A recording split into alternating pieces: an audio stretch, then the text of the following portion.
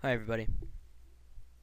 Today I'm going to be showing you how to connect your Corsair H100i to Windows 8.1. I recently purchased a Corsair H100i and it wasn't registering with my computer that it was connected to Corsair Link. So I figured to look on the internet, and because of the Thule 1970, I was able to figure this out, and I just want to share it with you.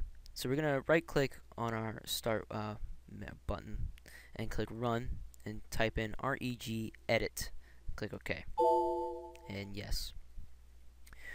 We're going to start from local machine, system, current control set, enum, USB, vid_1b, and find whichever one has the device parameters and CEIP, and that has these four I guess files or whatever. I don't know what these are called. We're going to right click them and modify. They will be a 1. We're going to make them a 0 for these 4. And after that, just restart your system and it should be working fine. Thanks for watching.